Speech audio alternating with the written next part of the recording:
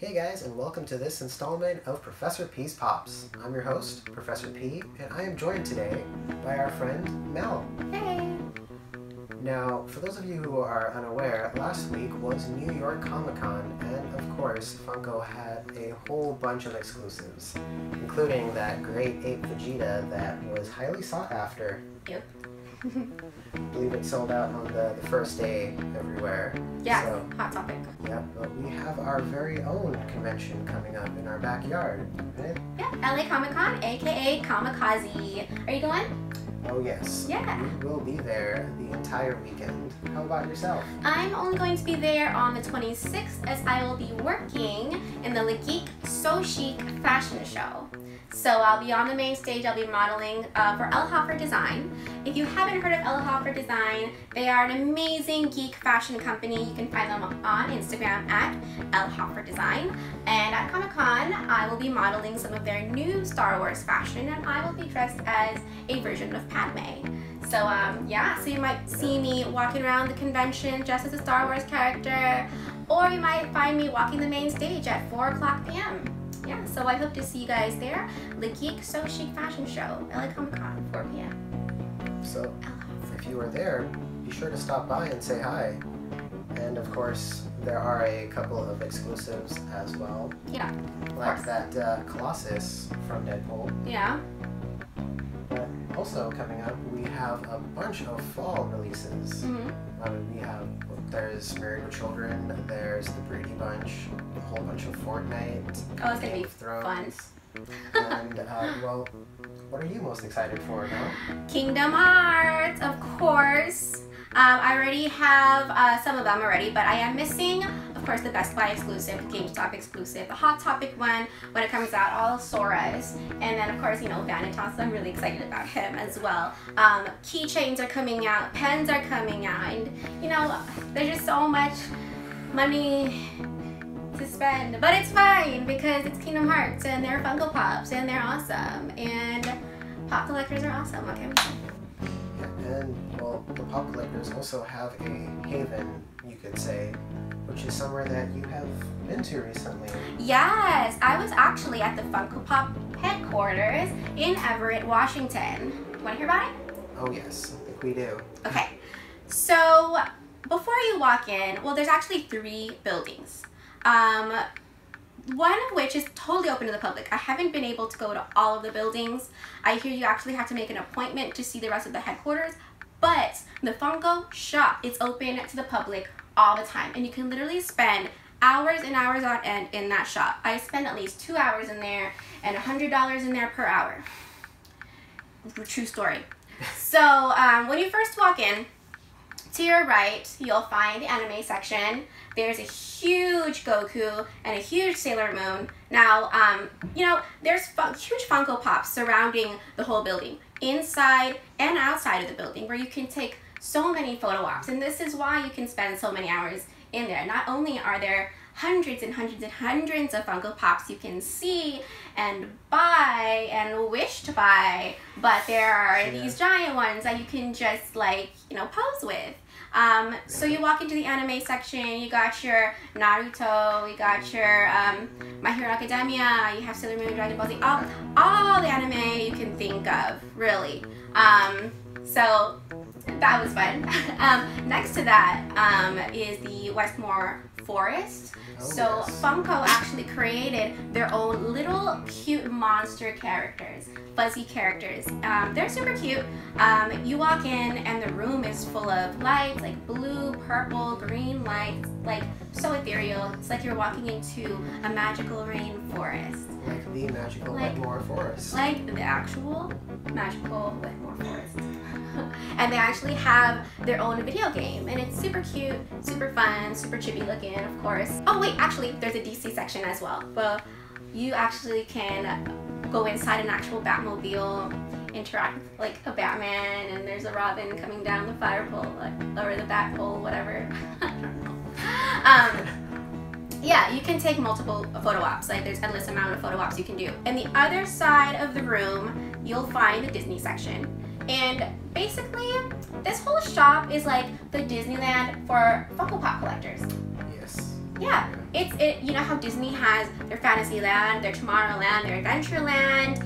Well, Funko's set up pretty much like that. And they also have Loungefly. They have a bunch of Loungefly. I bought this Hello Kitty Loungefly wallet.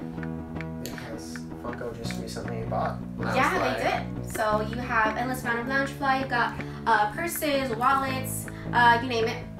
But like I was saying, on the other side of the room, you'll find the Disney section, and then I have some pictures with some Disney princesses. There's a huge castle. There's a huge Maleficent dragon you can take a picture with, and her minions.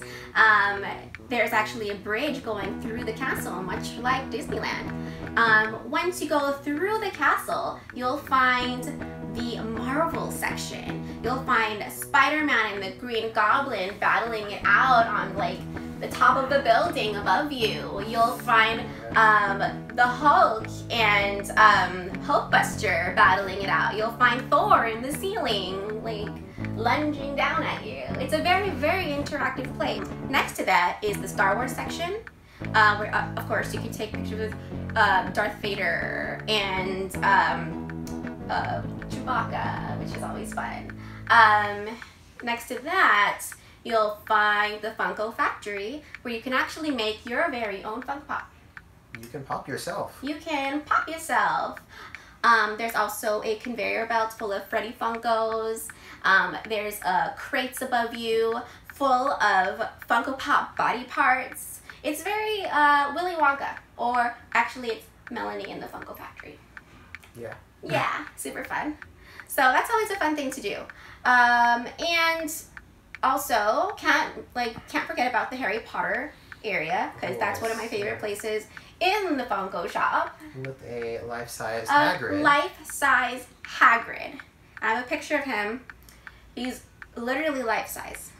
And inside, you know, you'll find all the characters from Harry Potter, you name it.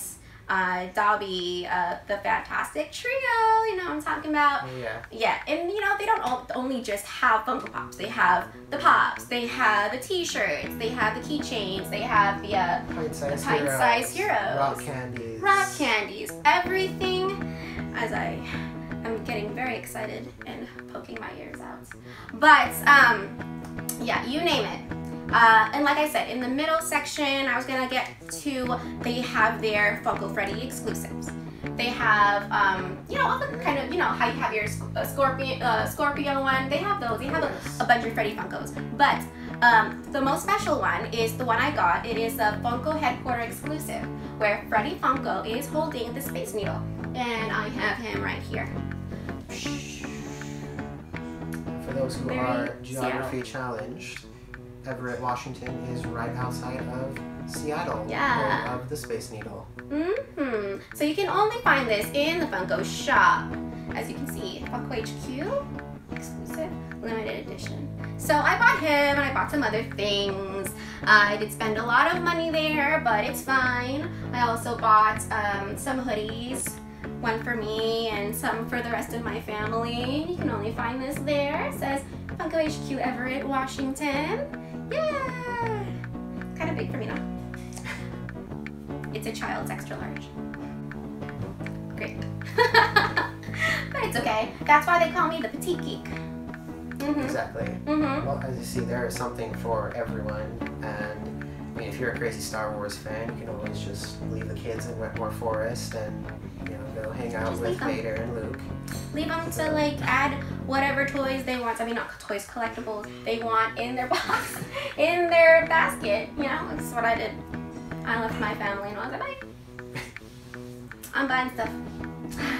And well, that's what it's all about. Going and having the fun and enjoying it. Having fun, it's totally worth it. The shop, like I said, is open to the public. So it's totally worth it to go spend hours and hours and hours on end and all the money you want. Oh yeah, yeah. Lots and lots of money, as you can see. But anyway, that's it for this installment. Yeah. We hope you guys enjoyed the video. If you did, please hit that like and subscribe. Like and subscribe. And you know, if you want to see more pictures from the Funko shop, add me on Instagram. I am the Petite Geek. Should be like right over here. You can find more photos, like I said. You can find some cosplays coming up and some photos from the Le Geek So Chic fashion show at LA Comic Con. And you can catch all of our coverage of LA Comic Con and pictures of all upcoming pops at the Angel City Guys on Instagram. So be sure to give us a follow. But Yeah! that's it for now. On behalf of the Angel City Guys, I am Professor P, here with Mel. Catch you guys later.